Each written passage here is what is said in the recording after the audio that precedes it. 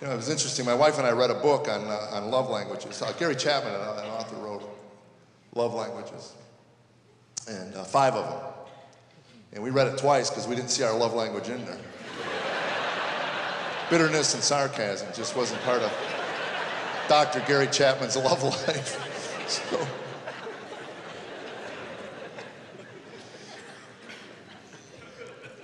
So my son doesn't get satire. He doesn't.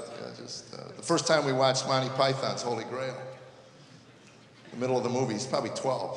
We're watching it, and he goes, "Flesh wound." His whole arm came off.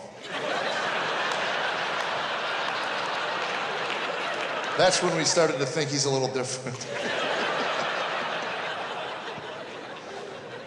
So when he was falling in love with his now wife, we knew they were getting serious. We wanted to have her over to really get to know her better. So we invited her over for dinner, and they come running in one day, and my son goes, "Guess what we did today?" I said, "You pole vaulted, first time." And he gives me the deer in the headlights thing. And she says, "You guessed, first guess." And she looks at my boy and she goes, "You said he wouldn't guess. He guessed it on the first try." Now he's looking at both of us with the deer in the headlights. I put my arms around her. I said, "Welcome to the family. I love you already. You got a lot of work cut out for you, don't you?"